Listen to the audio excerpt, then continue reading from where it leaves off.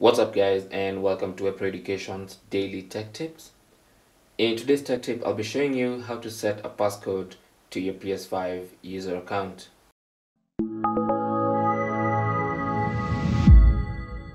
So you can protect your PS5 user account using a login passcode, because without a passcode, anybody can come in and simply log into your PS5 user account. So to avoid that, set a passcode. And to do that, the first thing you need to do is log into your user account. And then once you're inside the user account, simply go to settings and then go to users and accounts, and then go to login settings, and then go ahead and set a PS5 login passcode. Now at this point, you want to use any button arrangement on your controller as a login passcode.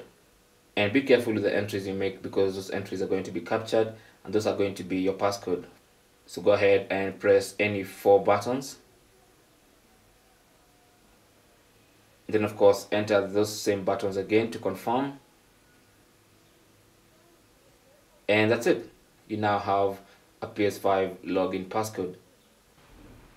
So now every time someone tries to get into your user account, they're going to be required to enter that passcode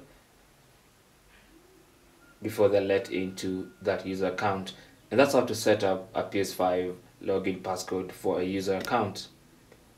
Thanks for watching. You can leave your comments and questions down below. Don't forget to share and subscribe for more tips. Until the next one, my name is Chris, and I'll talk to you guys soon.